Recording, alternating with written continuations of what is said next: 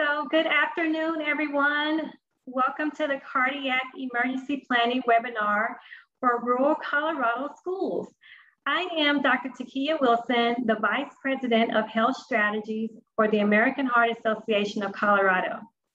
The interest in this webinar has been just incredible, and we, along with our partners at Children's Hospital Colorado, are very excited to help your school become better prepared for cardiac emergency.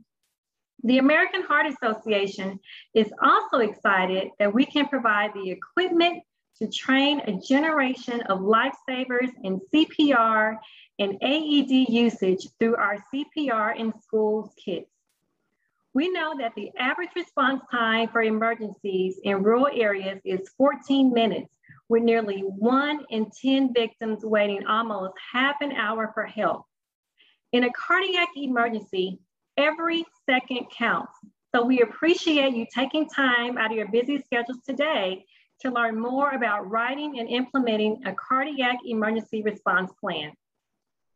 Now today, many American Heart Association resources will be shared, but I would also like to let you know that I am a local resource and I'm happy to share expertise beyond cardiac emergencies.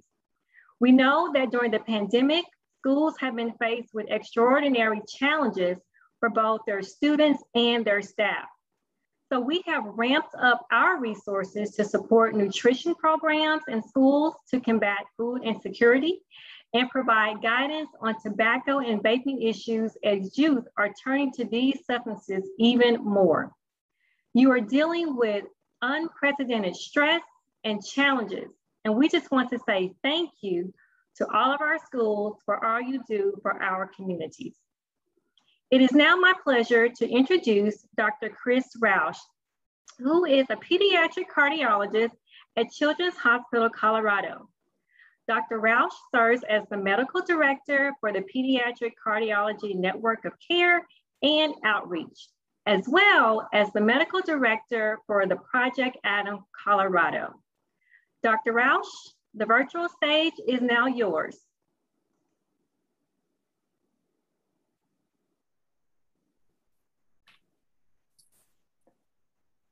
So Dr. Rausch currently is not able to join us, but he is hoping to hop on a little bit later. He was tied up in a couple of meetings, but my name is Courtney White. I am the Project Adam Colorado coordinator here at Children's Hospital Colorado. And thank you so much, Dr. Wilson, for that amazing introduction. But let's get started and let's discuss if your school is prepared for a cardiac emergency and how we can better serve the needs within your school district.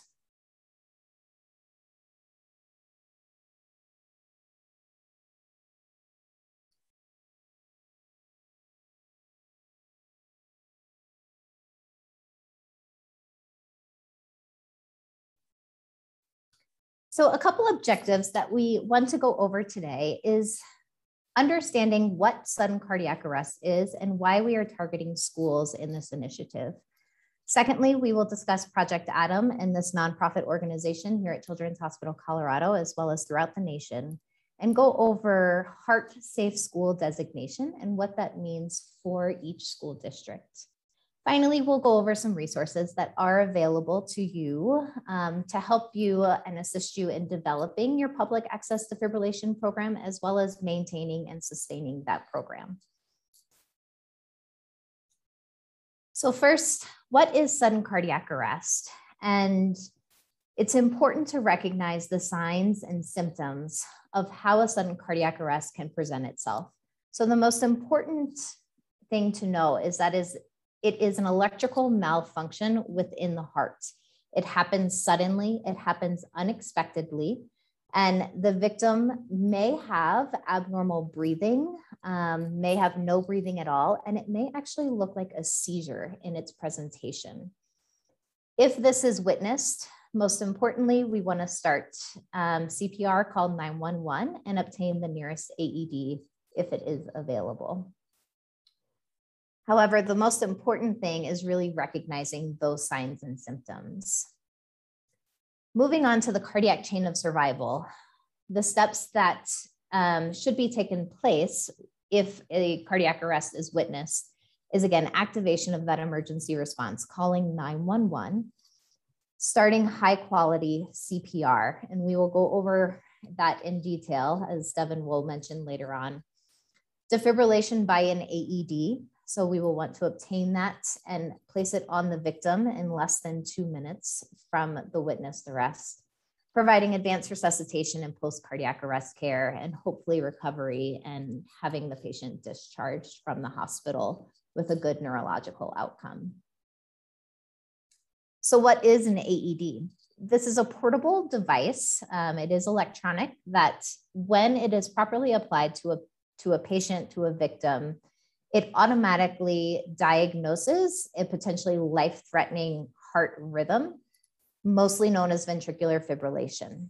The only way to restore a normal rhythm after someone goes into ventricular fibrillation is to deliver a shock.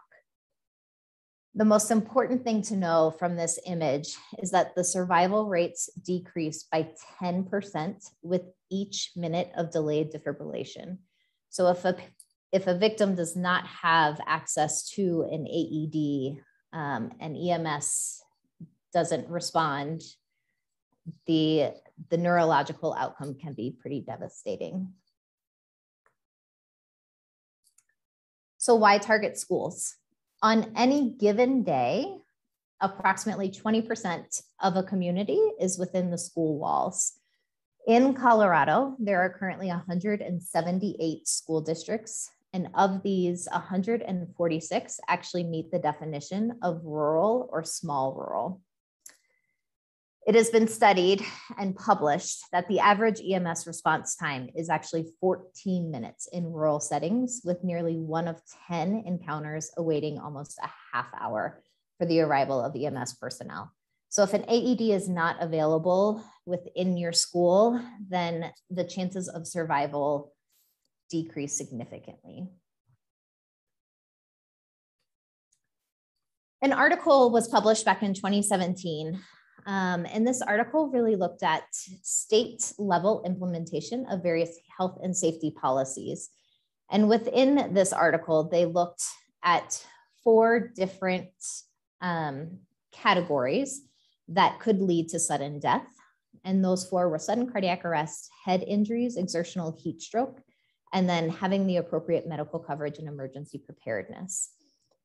So it's important to note that sudden death and catastrophic injuries can and often occur during sports. And so having these health and safety practices in place can hopefully lead to better outcomes. And so this article essentially ranked each of the 50 states plus the District of Columbia and presented a rubric. And where did Colorado land in the rankings? Dead last. So we were 51 of 51. So needless to say, we have lots of improvement. You may wonder what state laws are currently in place for the state of Colorado regarding CPR and AEDs. And currently there are only 2. And so the first one regards AED placement in schools. And this just encourages school districts to acquire AEDs as well as maintain the AEDs on public school grounds. However, it is not mandated at this time. Secondly, there's a school staff and CPR and AED training law. And this law pertains to coaches of any athletic program that is employed by a local education provider, and they must be currently certified in CPR and AED use. Currently, no state laws are in effect pertaining to school cardiac emergency response plans or conducting any cardiac emergency drills.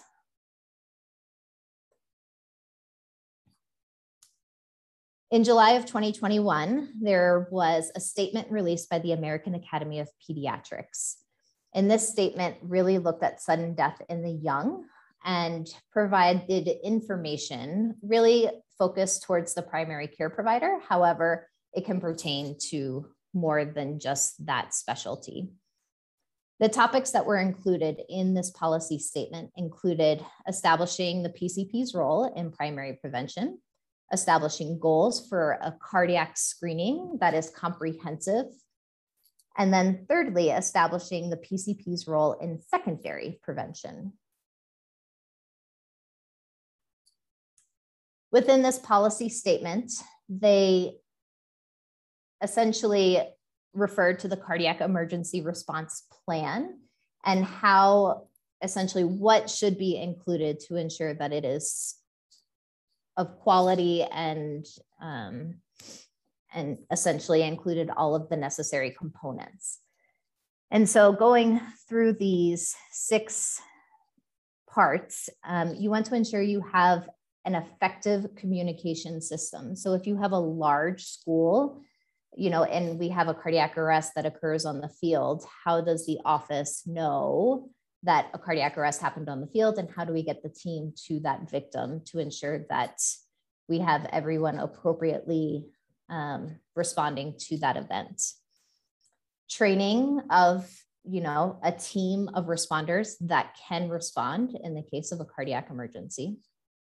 Access to an AED, which we've discussed.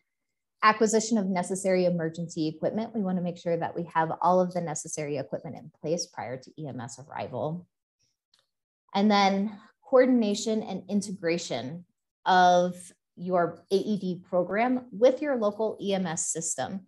So we have found that coordination with the local EMS is actually extremely helpful, and EMS can be a great resource for your school district in the development of your plan and the maintaining of your plan. And so always kind of keep that in the back of your mind. And then finally, actually practicing this response plan, putting it into action before an emergency happens. And so maybe including this in your staff awareness days, including this, even before students are in session, and really just running a practice drill. And what does that look like?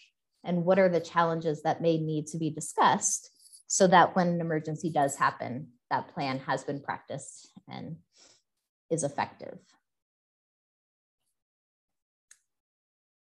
So also in this policy statement, a couple of other points that are necessary in my mind to discuss is it really put a time frame on the collapse to an EMS call time of less than 1 minute, and then a collapse to a first shock by an AED of less than 3 minutes. And so that is really important to know, especially if you're practicing this drill. How many AEDs are there on campus? Where are those AEDs located? And ensuring that all staff are aware of those locations. It's recommended that at least 10% of staff and 50% of your physical education staff have current CPR and AED certification. And then this policy statement actually suggests 2 successful emergency response drills conducted on an annual basis. So then discussing Project Adam. So Project Adam began in 1999 out of Wisconsin after the death of Adam Lemmel, who was a 17-year-old high school student who collapsed while playing basketball. During his game where he collapsed, an AED was not available and he suffered a cardiac arrest. Since its inception in 1999, Project Adam has saved over 200 lives across the country. Currently, today, as it stands, there are 30 established programs across the country in 23 states. We have a few more in progress, but we are growing and it is wonderful to see. And then in collaboration with Children's Hospital Colorado, Project Adam Colorado is really committed to helping these schools implement and sustain public access defibrillation programs. The goals are really to increase the awareness of sudden cardiac arrest. How does it present? What does it look like in real life? Provide staff with the necessary resources to ensure that they are the best prepared for a cardiac emergency. Offer any guidance in helping planning, a program within your school. providing necessary templates for policies that maybe need to be in place, assisting with acquiring training in CPR, acquiring possibly equipment if more equipment is needed, and then really collaborating with the staff to ensure that there is an emergency response plan in place and ensuring that all staff are aware of this emergency plan. When looking at cardiac arrest preparedness, especially within the schools, what should that include? And that, again, includes CPR training. Ideally, we would like students to be included in this, not only just staff and teachers, but really including students. Having a cardiac emergency response plan and that all staff are aware of this plan, having access to AEDs, and if more AEDs are needed, to ensure that that cardiac arrest victim has an AED applied in less than 3 minutes, then we can definitely assist in that. Performing drills, that's very important. And then we know that some individuals may be at an increased risk of suffering a cardiac arrest. And so ensuring those students have emergency action plans in place, in particular for those individual students. So Project Adam really wants to assist schools as well as communities and local programs in establishing these emergency plans, putting them into action to ensuring the incidence of a sudden cardiac arrest does not lead to death. Lives are saved when schools are prepared, and we know that, we have seen it. And so we really want to ensure that staff are well equipped and knowing how to respond in the setting of an emergency. Because of this, Project Adam has instituted the Heart Safe School designation. And this is attained by schools upon successful implementation of a quality sudden cardiac arrest program that includes awareness, training, plans, and drills. Joe Lemmel, who is the father of Adam Lemmel, had been quoted, "Adam is still making a difference. There was a door that was opened and I had to make a choice. The choice was obvious. I can't help my son, but I can help yours." So how do I get started? On the Project Adam website, which is just projectadam.com, there is a Heart Safe School checklist. This checklist will also be sent to you in a follow-up email after this webinar, but this really serves as an initial checklist for the schools and seeing exactly where you stand in the various areas that we hope a program includes. So that includes the AEDs, the cardiac emergency response team, the cardiac emergency response plan, training, and then cardiac emergency response drills. Also on the website, there are various manuals, toolkits, templates, videos, all things for you to use that are free. So please use them. They are available, and we can definitely help guide you to those particular templates if needed. Some other available resources that are out there, obviously Project Adam and the American Heart Association. There's Parent Heart Watch, which is an organization that is made up of mostly parents who are parents of, victims of sudden cardiac arrest. There's the Citizen CPR Foundation. There's the SADS Foundation. They are a great resource for individual healthcare plans for individual students that may have a higher risk of having a cardiac arrest, and then the American Red Cross.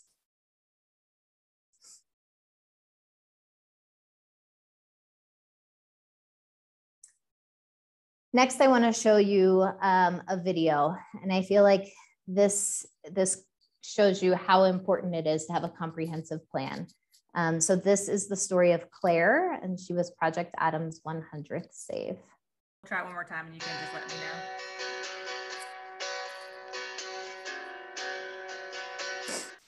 But the 100th save was a girl named Claire Crawford. She was playing volleyball.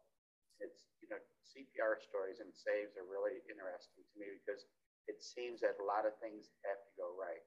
But it's not really luck, it's more preparedness. And as long as you're prepared to respond in case of an emergency, because it can happen anywhere at any time.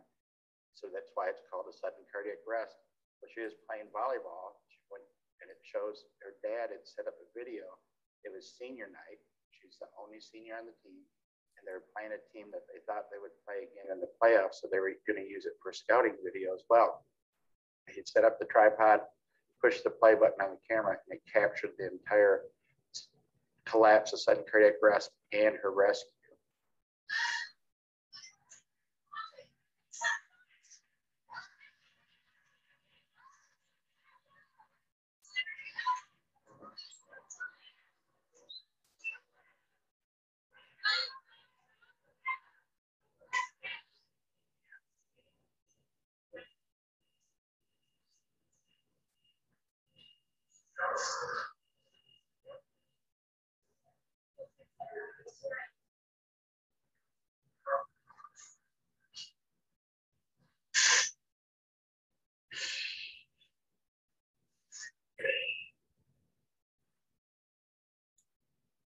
Wow.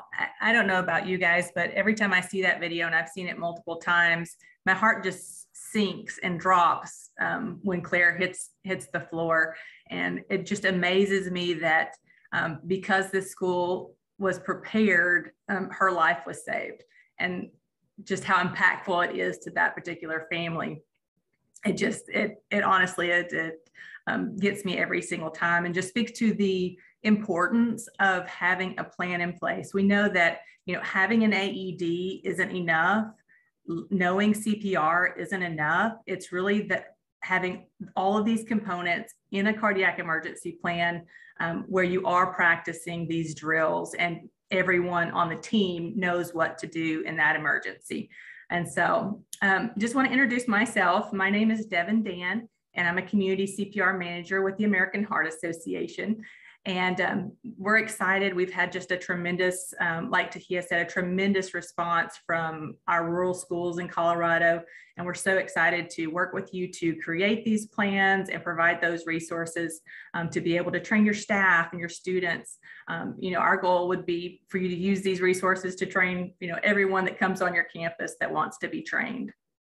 But we thought we know we have a lot of nurses, but we thought we might have some additional staff that might not know the steps of hands-only CPR. So we thought we'd be amiss if we didn't share just a quick but thorough overview of what hands-only CPR is. So currently, and sadly, less than half of people who experience an out-of-hospital cardiac arrest receive immediate bystander help. So what that means is if I collapse in cardiac arrest, my chance of even having someone immediately apply compressions is less than 50%, which we know that we can change with more education and teaching more people and empowering more people to act in an emergency situation. So I just want to share the good news. There is some good news, because CPR can double or triple a person's chance of survival after a cardiac arrest. And hands-only CPR is so incredibly easy to learn and to share with others. There really are two main steps. If you don't remember any of the rest of what I'm going to share, remember you always want to call 911, and you want to push hard and fast in the center of the chest. And not sure about the age ranges in the group today, but Staying Alive by the Bee Gees, or maybe for the younger audiences, Crazy in Love by Beyonce would be the beat that you would press to. So a lot of people are just so concerned and want to know, well, when do I use CPR? And Courtney shared some great, warning signs or things to look for. But our science shows that when in doubt, start CPR, because the risk of harming someone from compressions is so minimal compared to the risk of not giving compressions if someone is in cardiac arrest. So just remember, if you're in doubt, begin compressions. There will be some sign from the person if they don't need CPR. They'll push your hand away, or they will begin to verbalize or wince to let you know, okay, it's not cardiac arrest. But just a quick fact here, there is a difference between heart attack and cardiac arrest. A heart attack is more of a circulation problem. So you have a blockage, say in an artery, and because of that blockage, blood flow and oxygen supply is cut off to that section of the heart, which causes that heart to become damaged and not function correctly. And it may cause a cardiac arrest, but they are different. Cardiac arrest is an electrical problem, like Courtney talked about, and to be able to get the fibrillation back into a normal rhythm, you do need to apply a shock with an AED. And we'll talk more about AEDs as well. One thing to know that is you're protected by the Good Samaritan law. If you're acting in good faith to save a person's life and you break a rib or the person doesn't survive, then you can't be held liable for trying to help save that person. So just something to remember. So a couple of steps leading up to CPR. So you always want to make sure that the scene is safe. You want to tap and shout, hey, hey, are you okay? To see if the person is responding. If there's no response, you can't tell if the person is breathing, or like Courtney said, they may be breathing, but it's not normal breathing. Go ahead and call 911, send someone to get the AED, and go ahead and start those compressions. So a little bit of information about compressions. You want to push hard and fast in the center of the chest, we talked about.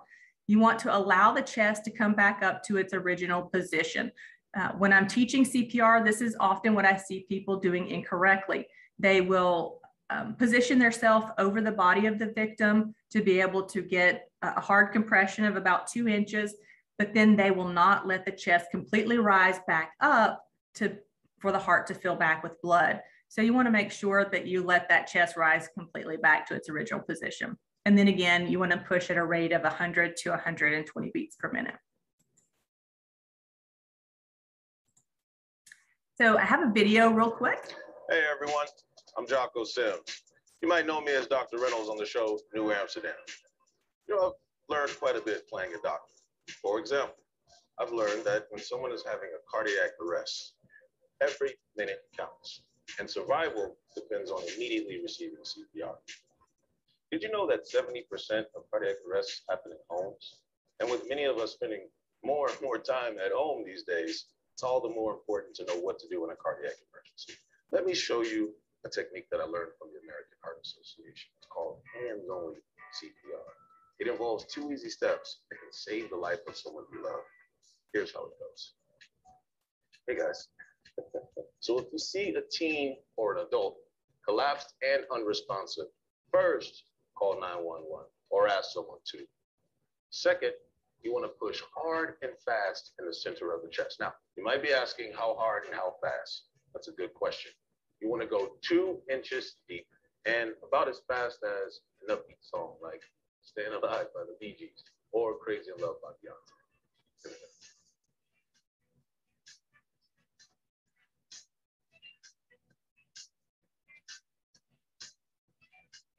Now the key is to keep your arms straight. You don't want to go bending your elbows like that, right? Here we go. Let's run through that one more time. If you see a teen or an adult collapsed and unresponsive, what's the first thing you do? That's right, call 911. Second, you push hard and fast in the middle of the chest, just like I showed you. Thank you, American Heart Association and Children's Hospital Los Angeles, for collaborating to bring this important message to the public. So one thing to remember as well is that CPR is extremely tiring. So if you do have others around, make sure that you involve them and get them down and show them how to do compressions, because you are going to get tired. So be assertive, ask the person to get down on their knees, put their hands on the chest, and then show them how to apply the compressions, and then you can switch off. I think AEDs are pretty scary to a lot of people, but I try to dispel those myths. I think they're over dramatized in different TV shows and that we watch, but AEDs are are not scary. They're extremely simple to use. So in using an AED, the most important things to know are, one, where is the AED? And secondly, where is the on button? So you turn the on button on and it begins to speak to you and tell you exactly what to do. You want to continue CPR. Hopefully you have someone else around who can apply the pads, but even the pads have diagrams on them to show you where they should be placed on the bare chest. I don't have the pictures of the pads, but they, like I said, they do have the diagrams on them. And so the AED will say, clear the patient. It's analyzing the heart rhythm. You'll want to clear and make sure everyone else is clear and not touching the patient. It will analyze the heart rhythm, and it won't give the shock unless it's necessary, and it won't give the shock until you push the button. So it will say shock advised, push red button, then you will make sure everybody's clear, and then you will push the button. So extremely easy to use. You just have to follow the directions.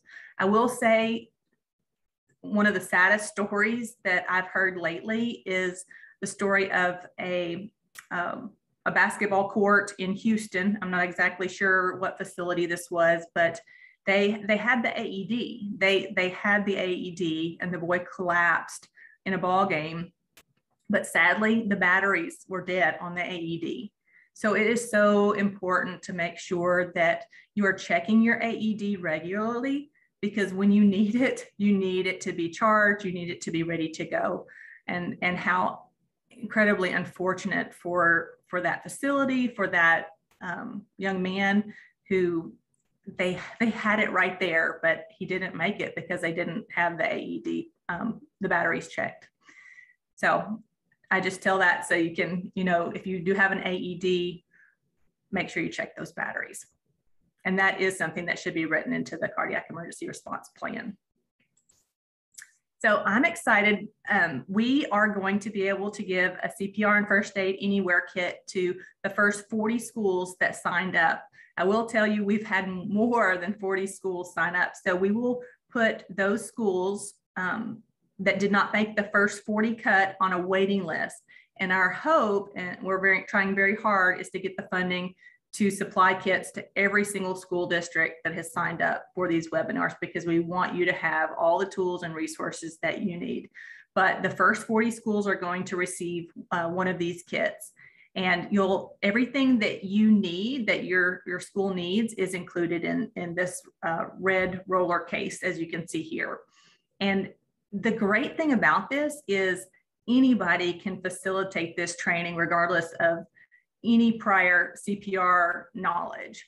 So the way it is used is basically you have a facilitator, whether it's a teacher or even it could be a volunteer. They stream the educational videos, and the students or the staff, whoever you're training, follows along.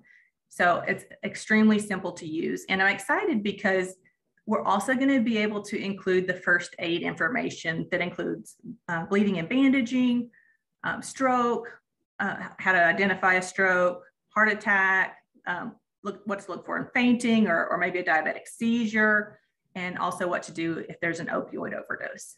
So we're very excited to be able to ship those out.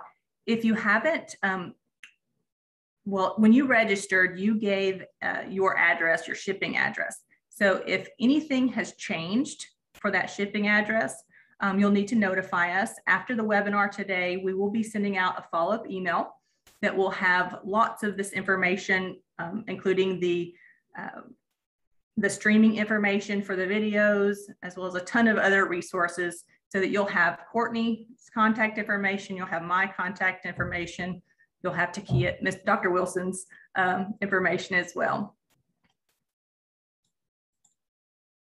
We also, on our website, have sample cardiac emergency response plans, and you're welcome to go and look at those samples. Just wanted to share that. And again, that link will be in that follow-up email. And I'm very excited because we just came out with a new recognition program for schools. And one major component of being recognized as a Heart Saver school is having a cardiac emergency response plan. There are some other components, but also I just wanted to kind of introduce this to you today. I know that, you know, with the pandemic, you guys are facing unprecedented obstacles or challenges, and you guys are stepping up to the plate, whether it's food insecurity or other issues. We want to recognize schools for all that you're doing, and this is one way that we are working to do that. So again, that information will also be in the email today that we send out. And I'm so excited. We have Sarah Eccles, and I don't know if I'm saying your last name correctly. Pretty close. Pretty close. How do you say it, Sarah? Elkos. Elkos. Okay, Sarah Elkos is the district nurse at Moffett Consolidated School District, and I'm so excited for her to share. She attended our webinar back in December, correct, Sarah? Correct. And so she's going to share with you guys all the success that she had and even some barriers and challenges that she overcame to implement the program. So I'm going to turn it over to you, Sarah. Thanks. I'm so glad y'all are attending. This is something very near and dear to my heart. I'm a retired ICU nurse, and now I live in a town that the closest hospital to us is 45 minutes away. We have a clinic that's occasionally open during the week. And we don't even have an ambulance service in our town. It's coming from another town. So that means it's really gonna rely on the community to actually do the CPR till we get help here. So with that being said, when I attended this, it was awesome because it really gives you easy instructions, step by step. This is what you do, this is where you go. It was terrific. So I read everything that was on Project Adam's website. I printed things out. I really wanted to be prepared so that when I actually talked about starting this program, it would be accepted. And it was. And so got everybody on board. The CERP was easy to do. You really just change the school names and make it more individualized to your program. The staff were on board, and I already teach AHA. I'm a BLS instructor certified. And so I'd already started teaching staff how to do American Heart CPR. So this was a way to get the community, the students involved. So I also sent out letters to our community because they borrow the schools for after school programs and what they're doing. Got the ambulance involved. They were so excited. They did want me to change our AEDs to what they use, but we already have one. And I didn't want 3 different kinds of AEDs. So we stuck with what we have. The mannequins were awesome. I started out teaching 4th and 5th graders last year, the hands only. That was a challenge. The 4th graders, really got tired quickly and were not doing, they didn't let the chest come back up. They weren't doing great CPR. The 5th graders did. So this year it's going to be middle school. I already teach AHA CPR to all the seniors. So we're going to start the seniors and the juniors with that, and then have the middle school up to the 10th grade learn hands-only CPR. That was the biggest obstacle for me, was I started too young with the kids. And then we also are not certified yet for a Heart Saver school because we only have one AED in each school. But thank you, Davin and Courtney, because you gave me great resources, and I have applied for the Firehouse grant, and they're supposed to determine in October. So hopefully we'll get those AEDs so that I'll be able to have them out on the track. And if anyone goes on a field trip, we'll actually be able to send those. One will be portable for that class. So I don't know what else you want me to say, but I just am thrilled with this program because y'all made it so easy to get it started and going. Well, we can't thank you enough, Sarah, for all the hard work and just following through with after the webinar and taking that next step to make sure that your school district is prepared. And we love it. We want to share your story with everybody because we think it's such a success. But we also, one thing I did want to mention, we offer to every single school district that attends this webinar to meet with you and consult with you. So if that is something that you want to take advantage of, all you have to do is email myself or Courtney, and we will set up a time to go through that CERP plan, fill it out. I've done this with several other organizations, and it takes about 45 minutes. It really doesn't take that long to go through and make sure you have that plan written and personalized to your school. So thank you so much, Sarah, for sharing. And we are going to, in a couple of minutes, come back for a time for questions. So if you have questions for Sarah, you can go ahead and type those in the chat. But I actually have a video that I want to show, and it's actually about a fourth grader, Sarah. So don't think that your time was wasted on teaching those fourth graders. So let me go ahead and show that video.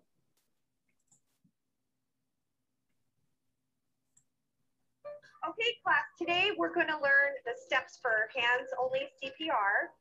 If you had told me before I started this class that one of my students would save his mother's life through hands-only CPR, I would have said, no way. What he did to save my wife's life.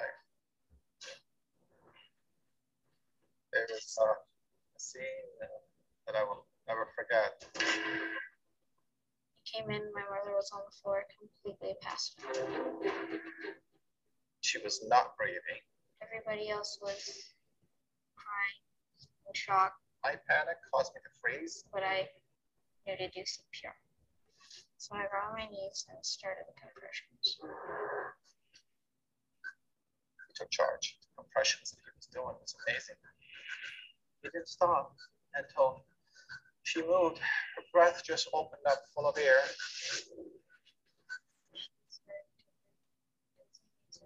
I'm so relieved. Oh my God, she's here. She's not gone.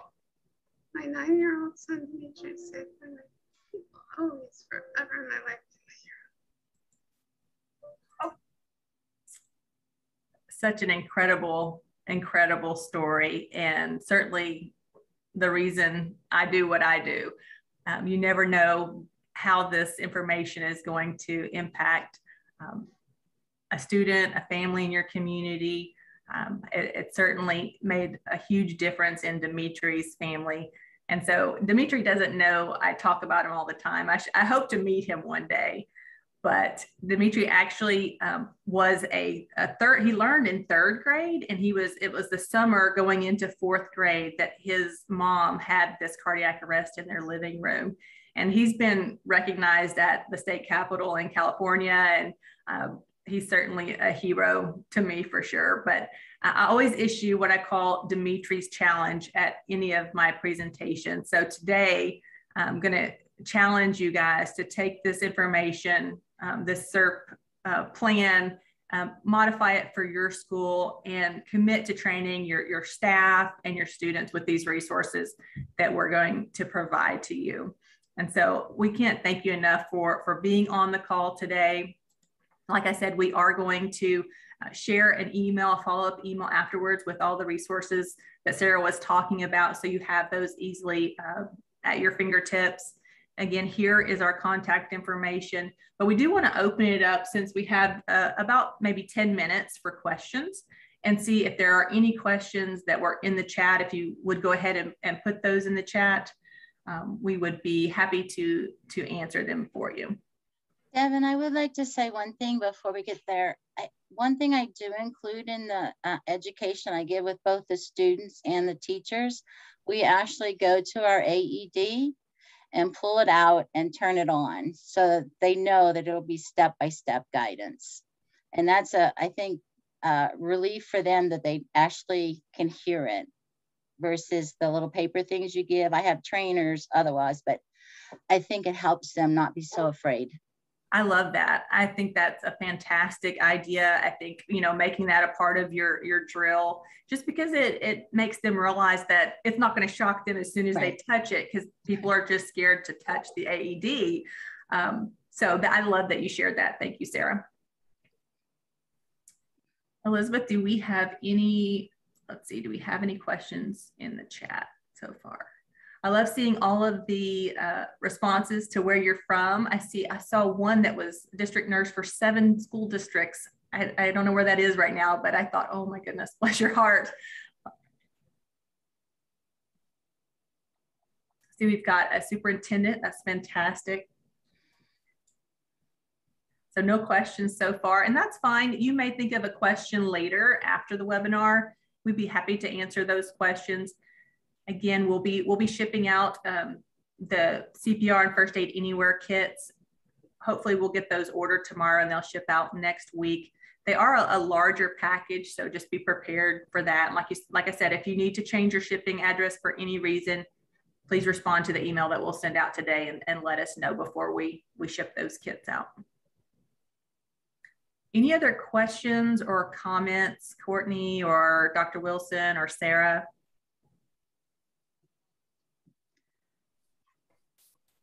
I think the most important thing is when you look at all of this information, please don't, be overwhelmed, because we want to try and make it as easy as possible.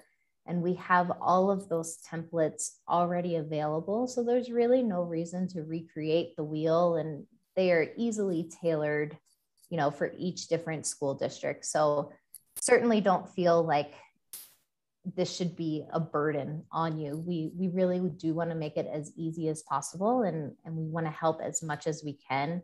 So please, please, please, use those resources, and we are available to definitely assist, however we can. Absolutely. Yeah. Thank you for mentioning that, Courtney. We do want to make this simple for everyone. We know you have so much on your plate. I cannot even imagine being in education during this time or any time. So we are very thankful for you to even take time to come to the webinar and help your school be more prepared for cardiac emergencies. I did get a question, I think, about how will we know if we made the cutoff for the first 40 kits. And so that's a fantastic question. We will email you if you're on the waiting list. So that email will probably come next week. We'll work through everything and make sure we've got all the kits ordered. And for everybody who came and attended the webinar today, we'll make sure we send up to that point, those 40 kits out this week. So you will get notified. Looking forward to seeing the templates and resources, and we'll likely have questions afterwards. Well, Mandy, certainly reach out if you do. And I think, Sarah, you may have mentioned this, but can you talk through the steps really quickly of how you got this approved by your leadership and how you got buy-in for this? So I actually had, y'all's templates were great. So it really gives you a step-by-step of this is what, do your assessment first. This is what you need. This is where you're short. And then I also had already started the CERP so that I'd be prepared with that, so they could just easily read it to see this is where we want to go. I'm telling you, all the templates were, I didn't ask you about it. I didn't have questions on that. It was, how do I get more backing, right? Because I needed the AEDs. I'm still working on it, but that was the issue. It really is a step by step. If you follow that all the way down, you know exactly where you are and what you need to do. So when I actually met with her, she was on board, and then we met, both her and I met with the principals, and had bought some buy-in, like for coaches who I've already taught the CPR classes to. They were on board. So we all had this meeting. Oh, thank you. So everyone was on board. So it was hard for some to say, nah. I mean, it was just great because it was easily prepared. I was prepared by your forms, and everything was just flowing. So I can't say enough about how easy it is to get started on it. That's great. So will you be incorporating the drills into annual in-service days, or how do you plan to continue and make sure this continues beyond even you being in that position at your school? So when I don't want it a set date. I really don't. I don't do it in the beginning. There's so much for when new teachers are onboarding. There's too much for what the teacher needs to do to really learn this. And so one, I want to make sure they are CPR, they have it. And then two, I want to do it periodically throughout the school year. So we don't have school on Fridays. So when there is a teacher day that they have to do, I pick one of those days. I coordinate it with the principals and the superintendent, and that's when it'll be done. Awesome, awesome. I think everybody may do it a little bit differently, and that is perfectly okay. One thing I didn't mention is that Colorado is one of only, I think, 11 states now that does not require CPR to be taught to students before they graduate. And we want this to be an opportunity for you to be able to do that district by district and be able to implement CPR training for your students. We recently, it's a very small world, I actually am located in Northwest Arkansas and was asked to do a live interview at a news station. And I knew I would be meeting a survivor at this particular interview. And it just so happened that this person was saved by his son, who was 16 at the time. He actually learned CPR in schools in Arkansas, but had his cardiac arrest in Colorado while they were on a ski trip. And so one thing I think Colorado does really well is placement of AEDs, where Arkansas does not. But Arkansas has the requirement that students learn CPR before graduation. So the combination of where they lived and where they were at the time really made the outcome so positive for that family. And so the boy was able to apply compressions, AED was available quickly, and it all worked together to save his father's life. So we just thank you so much for teaching your students as well as your staff. Okay, it doesn't look to me like there's any more questions in the chat. So I think we will go ahead and end the webinar. And again, just thank you so much for joining today. All right, thanks everyone.